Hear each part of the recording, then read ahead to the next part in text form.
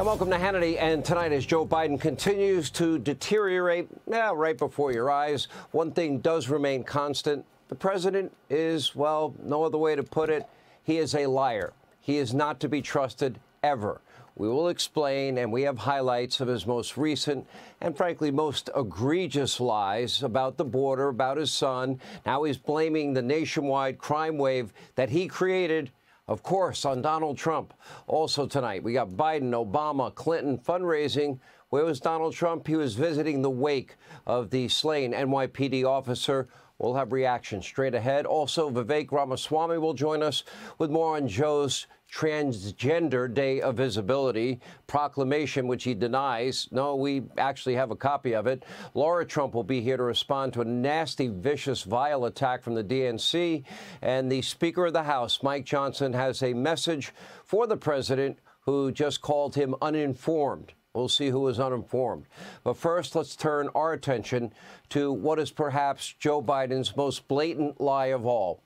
Now, yesterday, when millions of Americans were celebrating Easter, which is the holiest holiday in all of Christianity, well, the White House, they were busy promoting another celebration. Frankly, one they kind of made up. On Easter Sunday, self-proclaimed devout Catholic, your president, Joe Biden, posted that message right there. Quote, "Today on Transgender Day of Visibility, I have a simple message to all trans Americans. I see you, and you are made in the image of God, and you are worthy of respect and of dignity." Now, this celebratory message followed an official Biden White House proclamation. Quote, "I, Joseph R. Biden, Jr., by the way, not the alias he used to use in emails, President of the United States of America, do hereby proclaim March 31st, 2024 as Transgender Day of Visibility." At 1600 Pennsylvania Avenue, Easter now has been replaced, or at least at the very least is now forced to share a day with a new holiday that the administration clearly prefers, Transgender Day of Visibility, on the holiest Christian holiday. Now, the Trump campaign called the move appalling, blasphemous. Other Americans, they were equally outraged. But when the president was harshly criticized for the move, well, he turned to his favorite tactic of all. He just flat out lied. When asked about his trans holiday proclamation, Biden told the press pool, quote, "I didn't do that. Maybe he just didn't remember." In reality, Biden did do that in writing and then reminded everyone with a celebratory post on X and other social media platforms like the one right there on your screen. Now, the White House did avoid any posting of anything that day in its Spanish language accounts in what appears to be, to some, a blatant attempt to hide the day from traditional Catholic Hispanic voters, where he's bleeding a lot of support. Meanwhile, the famous White House Easter egg roll, that had to wait until today, the day after Easter. Needless to say, any display of Christianity was all but banned from the Biden White House. Even religious-themed painted eggs, they were strictly prohibited. You can't make this up. You really can't. This is simply hostility now towards religion. And during his Easter speech, Biden mentioned Jesus how many times? 0. However, a very confused-looking Joe did shuffle out onto the White House lawn for all the festivities, but for a president who famously goes to bed early and wakes up late, well, the early morning start time was quite difficult for Joe. Hunter, on the other hand, looked pretty wide awake. His father, the big guy, really could have borrowed some of that energy. Take a look. You decide. Enjoy the day, and I'm coming down to do that Easter egg roll in just a minute. Thank you all so very, very much. Thanks, everybody. And by the way, say hello to oyster bunnies. Come on up, bunnies. Get up here so they can see you. Come on, get in there. Pretty big bunny, huh? All right, the slurring, mumbling, bumbling confusion continued during a very friendly interview, with that hard-hitting weatherman, Al Roker, on his favorite network, NBC News, where only Democrats are allowed to appear. Take a look. What is so special about this egg roll? Well, what's so special is just opening this is the people's house.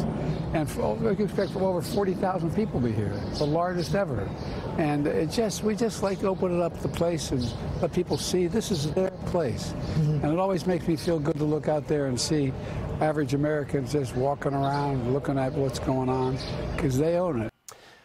Now, that's the best Joe could do, despite zero tough questions from the Democratic operatives on NBC. Now, of course, the president isn't just a habitual liar. He is also utterly and completely incompetent. And as a result, Biden is losing support from both moderates and his radical pro-Hamas base. For example, by the way, the terrorist sympathizers, they were out in full force on Saturday. Take a look there on your screen. They're interrupting the evening Easter Mass at St. Patrick's Cathedral in New York City, ultimately even rushing the altar. Here's the worst part. Joe Biden is desperate for their vote. Right on cue, he is rolling out his secret weapon. Vice President Harris, who is now attempting to woo far-left voters with, calls for a ceasefire in Gaza and calls for elections to get rid of the prime minister and the promise of, legalizing weed and drugs and visiting abortion clinics. This White House has drifted far and away from even the days of Bill Clinton. Remember, he once said about abortion, it should be legal and rare. But if Kamala's campaign is anything like her time as borders are, I don't think Republicans have much to worry about. Now, another Biden strategy is name-calling. In an effort to beat Donald Trump, Biden is now trying to be more Trump-like.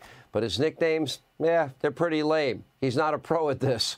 For example, so-called Broke Don made billions after Truth Social went public. Another desperate Biden strategy for November, they're bringing back Obamacare? Really? Where premiums have skyrocketed since Obamacare, the cost of health care, that's way up. Prescription drugs, they're more expensive. Taxes are even higher. And the promise, remember, you can keep your doctor, keep your plan, and the average family is going to save $2,500 a year. Well, that was a total lie. Millions of Americans lost their doctors. Millions lost their plans. And on average, Americans are paying over 200% more, with almost half the country now having only one Obamacare exchange option. Obamacare was just an expansion of Medicaid, paid for by anyone that works for a living. Now, this all reeks of desperation. They're trying to shore up their base, and there are no accomplishments from Biden's presidency to tout. Of course not. Joe Biden has been a failure.